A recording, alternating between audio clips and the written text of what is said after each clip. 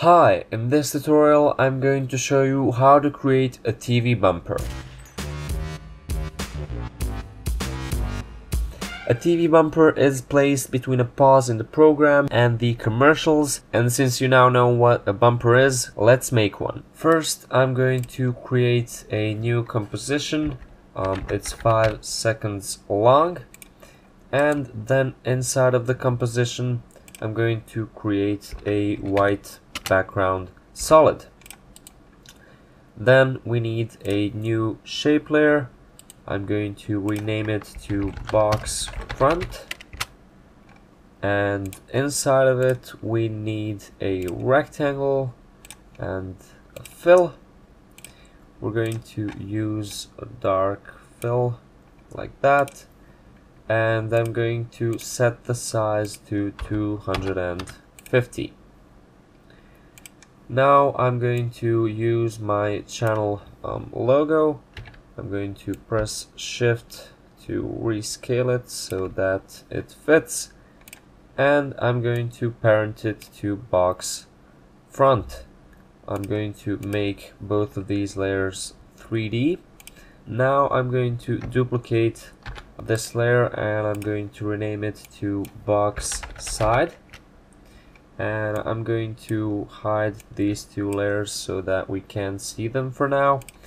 And now I'm going to create a text layer. Let's type in TV bumper tutorial, and let's align the text to the center of the composition. Let's maybe even rescale it like that, and then let's make it a 3D layer and let's parent it to box side. Now let's make all of these layers visible again, and let's switch to 2 views.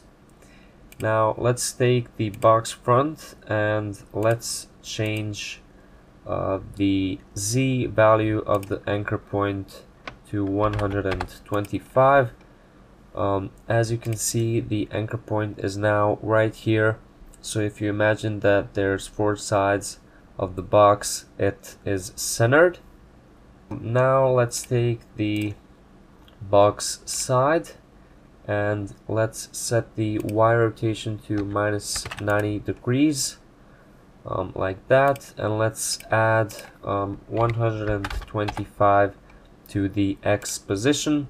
So now these two are positioned the way we want them to be, and there's no need to create the rest of the box as it is not visible. So now we need to create a new null object, and we're going to parent the box side to the box front. Then we're going to parent the box front to the null one. So now we can control all of these layers with this null. Let's make it 3D and let's go to 115. We're going to press S to show the scale property. We're going to create a keyframe, then we're going to press R and we're going to create a Y rotation keyframe. Now just press U and that will show both of these keyframes that we've created. Then let's go to 2 seconds. Let's set the scale value to 200 and let's set the Y rotation value to 90 degrees. Now if I play this, we have this. To make this animation look better, let's select all of these keyframes, hit F9 to ease them, and let's go into the graph editor.